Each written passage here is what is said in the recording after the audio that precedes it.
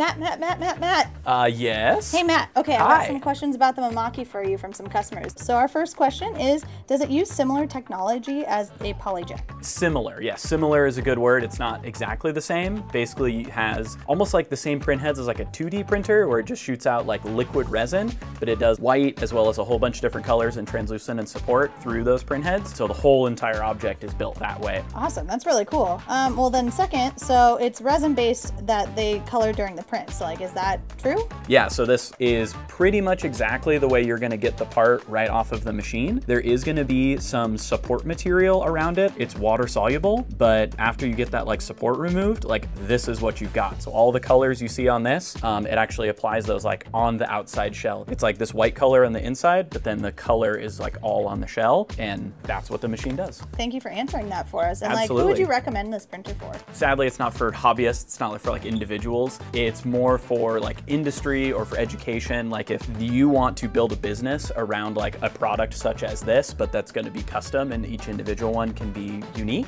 that's really what the Mimaki is all about. Perfect. Well then the last question I have for you is, where can I get the Mimaki? You can get it right here from us at MatterHackers. So you can learn more at MatterHackers.com. Beautiful. Well, thanks, Matt. You're very welcome.